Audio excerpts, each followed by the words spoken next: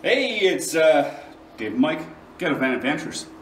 Welcome back to our newest episode. Anyway, everybody talks about synthetic oil and conventional oil, which one's better, which one's worse. It's a matter of preference. Some people like conventional, some people like synthetic, different brands. I'm just going to show you very simply why I like synthetic motor oil over conventional. Now, take a look. This is your Castrol Edge. It's your synthetic.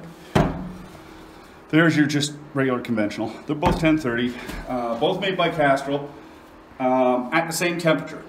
And which is cool. They've been sitting outside in the snow. Yeah, we moved inside a insulated shipping container just so we could do this for you. So I'll crack these lids off, and I'm going to just show you the difference in flow.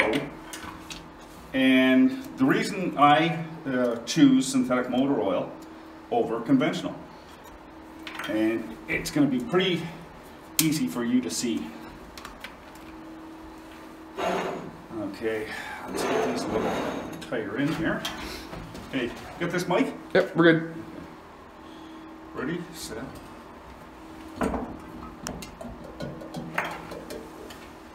That's the difference.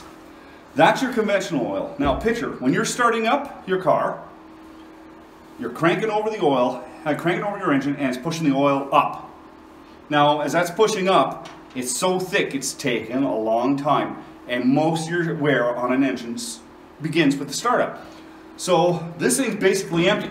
Emptied out quick. This thing still going. So that is why I choose synthetic over conventional. And that's not the only reason, but that should be one of your biggest reasons right there. So, Mike, I don't know how many seconds we've been into this, and it's still chugging away. So it's got a ways to go. Anyway, take this for what you want, pick the oil you want, but this is why I choose synthetic over conventional.